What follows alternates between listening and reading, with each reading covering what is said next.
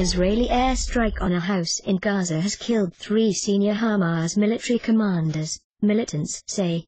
Mohammed Abu Shaymala, Mohammed Ba'oum and Al-Atta died in the attack near the southern town of Rafah. They were among at least 19 killed, a day after Hamas's military chief Mohammed Deif reportedly survived a strike that killed his wife and child. An Israeli was severely injured as rockets were fired into Israel on Thursday, the army said. Hostilities resumed after peace talks collapsed on Tuesday. Israel has vowed to pursue its campaign until full security is achieved. 6 weeks of fierce fighting have left at least 2,103 people dead, all but 67 of them Palestinians and most of them said to be civilians.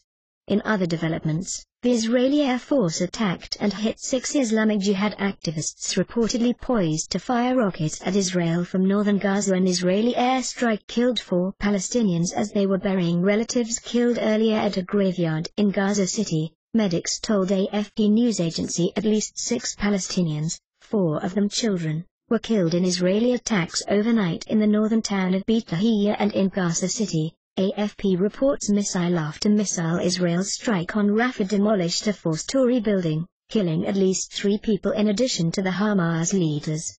Local man Hamza Khalifa told AP news agency there had been no warning, we only heard multiple F-16 warplane missiles, one after the other, 6 or 7 missiles.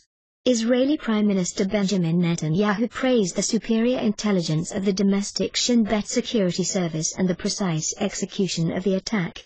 The 3 commanders killed were key to operations including smuggling, tunnel construction and capturing the Israeli soldier Gilad Shalit in 2006, the BBC's Yolande Knell reports.